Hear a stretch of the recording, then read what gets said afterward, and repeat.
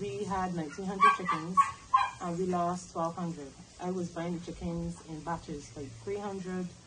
We did 3 sets of 300s and then we did 2 sets of 500. So I lost the whole 1,000 from the 2 500s, and I also lost some from the last 300 batch. When you realized that the birds had died? Every day was going in and we were finding, the first time we found about 56. The next day was about 68, and then it dropped back down to say 36. But then from then on, it was climbing from then. Initially, with that certain mortality rate, what did you suspect was the problem? Honestly, I did not suspect anything. Obviously, I had to rule out things. So we checked the dirt.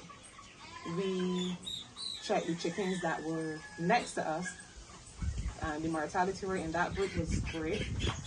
We then went to the vet. We took 5 of the dead chickens.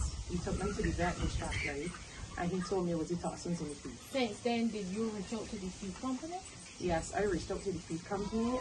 They told me to send in information. I sent in all the information that was asked.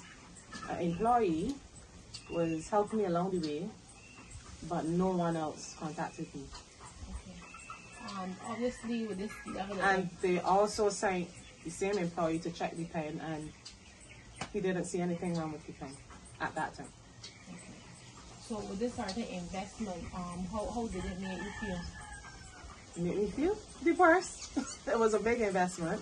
The upfront cost was roughly about $22,000.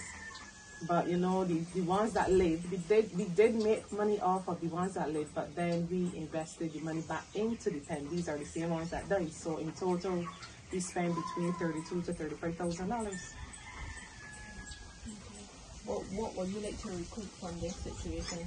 I would like some kind of compensation from somebody, but I'm just hoping that somebody reach out to me and we can go from there.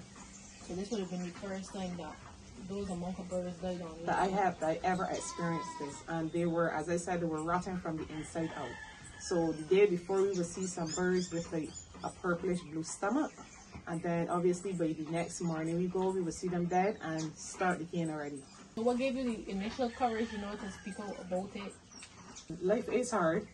So imagine you lost all of that money, and then you still have children to feed. I still have to eat, still have bills to pay. I want to continue with the chickens. Right now I have 100 chickens. So is that I need something to keep me going. I can't just play a day.